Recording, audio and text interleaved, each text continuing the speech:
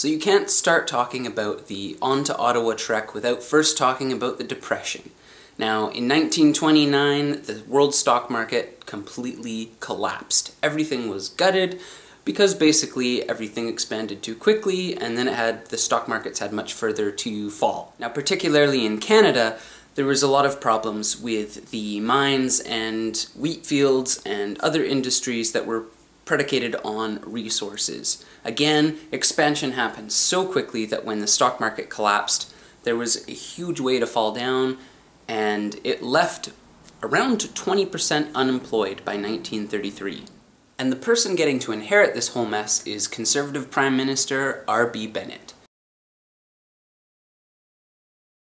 Now, Bennett was a millionaire himself, so he really didn't struggle with the same problems that most other people did during the Depression. But he did come in promising that he was going to make things better. He proposed having high tariffs on Canadian-produced goods as a way of combating the Depression. Unfortunately, however, these high tariffs were just met with high tariffs from the United States on their goods, and things got worse. So what did you do if you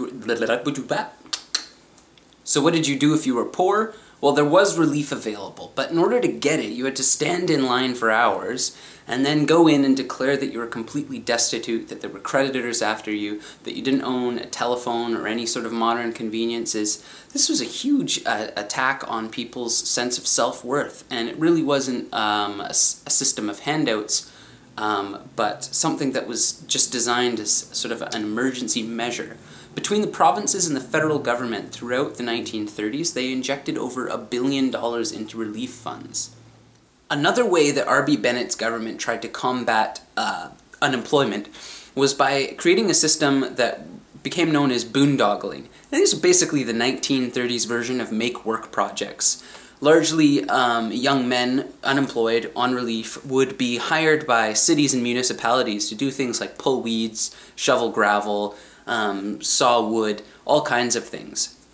There were also sort of became a reputation of doing things like digging a hole in a street and then coming back the next day to fill it in. Glad that doesn't persist till today.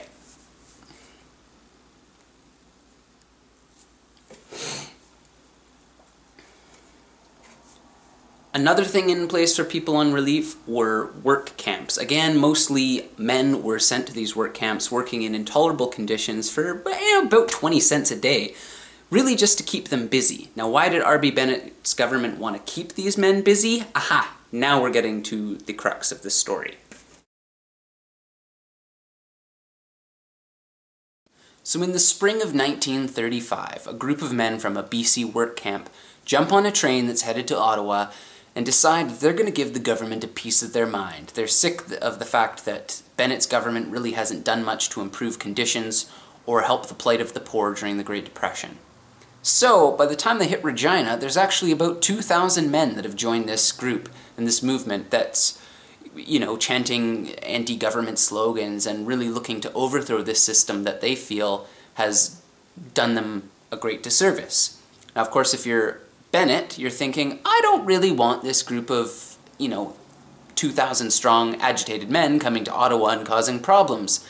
So, in Regina, he sends in the RCMP, and on Dominion Day 1935, a giant riot breaks out, a plainclothes police officer is killed, lots of people are injured, and a bunch of people arrested, and only a few people, including the organizer, are actually allowed to continue on to Ottawa, where Bennett dismisses them as basically communist agitators and political dissidents.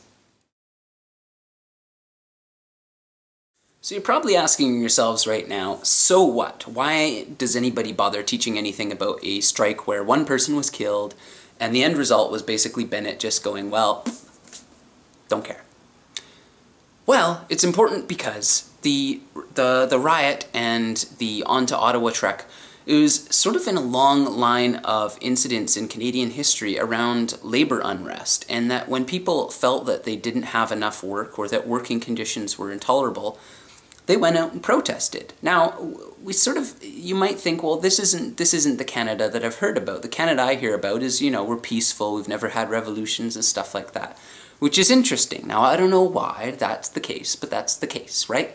That's what we hear. Canada's this peaceful, fun-loving country, and we all just get along, and the government does stuff that we don't like, but we don't really make too much fuss about it. Well, throughout the 1900s, and particularly around the interwar years, there was actually a lot of labor unrest, a lot of protests, riots.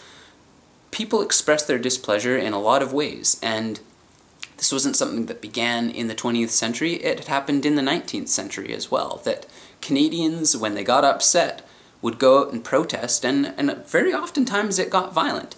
Not that I'm advocating a return to this at all, this is not a nostalgic video, simply amusing on things that used to be. And the On-to-Ottawa Trek stands as kind of a symbol of labor unrest in the 1930s, and how impoverished many workers and many unemployed people felt at the time.